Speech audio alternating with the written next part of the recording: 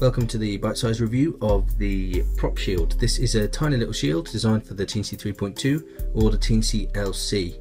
It's a motion sensing board with a whole bunch of other features on it, and it looks a little something like this. Dimensions wise, it is 48.5mm by 17.5mm.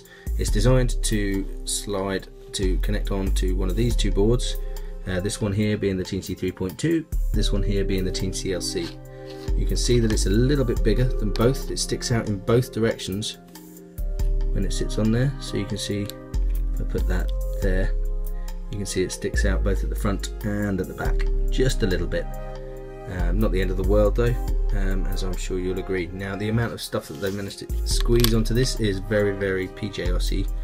Everything they do is absolutely tiny and covered in functionality, and this little shield is no different. So here at this end here, you can see we have got plus minus 5V and ground here.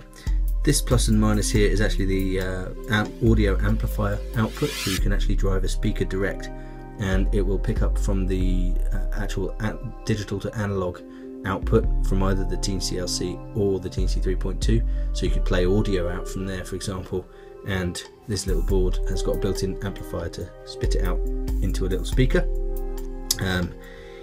Over at this end, you can see here we've got two little level shifters that allows us to drive APA 102 or Dotstar LEDs, particularly useful. They're very, very high speed, far faster in refresh rate than NeoPixels or WS2812B LEDs. They're useful for POV applications where you get those sort of spinning sticks with LEDs on it which make images, that sort of thing.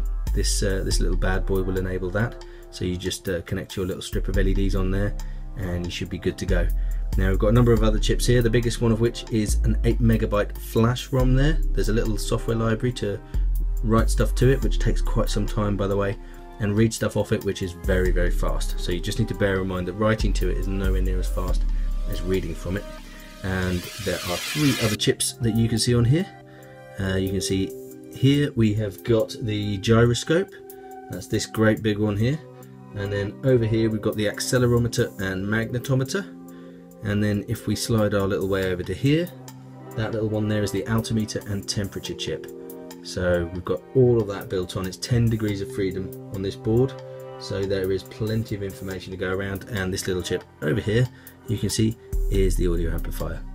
So that is the Teensy prop shield. What you can see on the other side here is some little pin out information, so you can see how many pins it actually needs.